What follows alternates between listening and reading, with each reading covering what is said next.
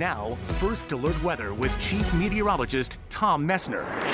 All right, everybody, we've got some rain on Storm Tracker tonight. Nothing super heavy, but certainly some action, mainly in northern New York and northwestern Vermont. Just a little bit of line right here of rain, a little bit of the line, not far from Moores and over toward Rouse's Point, Champlain. You can follow this back as you head on over to places like Dannemora, and then on down to the south where the green is a little bit darker here in Essex County in northern New York. We've got some moderate rain coming down. Westport, kind of wet, right on down to Scroon Lake. So we widen out a little bit. I want to show you why it is going to rain for a while around here. Look at upstream where the weather is coming from. Big chunk of moisture that is going to work its way toward us. Now note, a lot of the heavier stuff is off to the east a little bit, and it looks like southern New Hampshire and then into Maine could get nailed pretty well from this. So here's the thing. Severe weather watches, we've got one that affects us. We've got a flash flood watch in effect for parts of the Connecticut River Valley on the New Hampshire side. So just be aware, could be looking at another couple of inches before all is said and done. Of course, we've already seen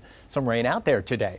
Hurricane Irma, sustained winds still. This has been going on a long time, 185 miles an hour.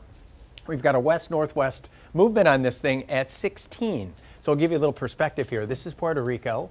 And then you get into Hispaniola, Dominican Republic here, Haiti right here. Looks like this is going to go to the north of that island, and that's obviously great news. But the Turks and Caicos in the line of fire next, so we'll continue to watch that for you. From the National Hurricane Center, here's the latest track from the 8 o'clock advisory. So this thing misses Puerto Rico, heads toward Cuba. Looks like it may just stay to the north of it, at least the center of the cone here is suggesting that. Still a Category 4 hurricane at that point, then it makes a turn. So by Sunday morning into early afternoon, this thing is certainly knocking on the door of Miami, at least in the center of the cone here, and that's really important. Because you talk about the cone of uncertainty here, here's the thing.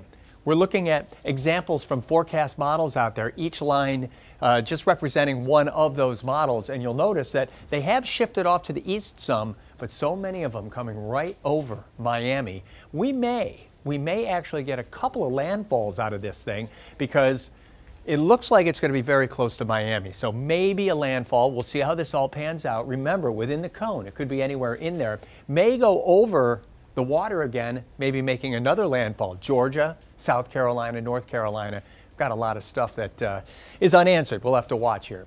60 degrees as we come back locally. That's Burlington, 59 degrees Plattsburgh, Bennington at 58. For tomorrow, some rain showers around in the morning, becoming more scattered. I think we'll find some breaks of sunshine. And with that, during the afternoon, we may find a thunderstorm.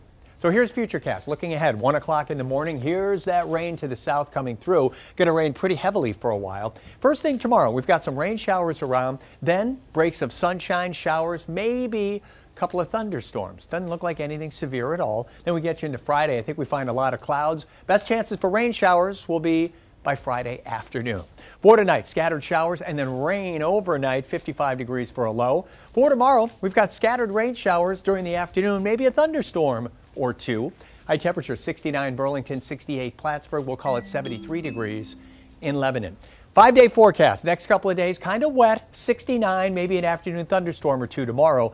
Afternoon showers on Friday, 65. Still the chance for a couple of showers Saturday. We're starting to dry though, 64 degrees. Sunday, Monday, Tuesday, mostly sunny. Temperatures back into the 70s.